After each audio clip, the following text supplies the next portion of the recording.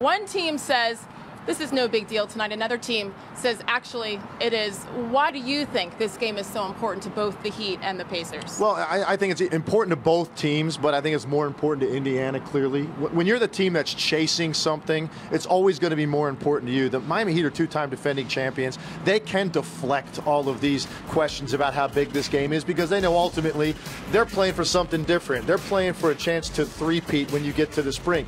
Indiana hasn't even been to the finals yet. So now every time they play the Heat, this is their gauge. This is their barometer. But at the same time, Miami wants to send a message that, hey, look, you handled us about 8 days ago, but it's not going to happen in our building. All that's going to do is give the Indiana Pacers more confidence. And ultimately, Indiana wants that #1 seed because they remember what happened Game 7 a year ago in Miami. If they get back to that point, they want that game played in Indiana.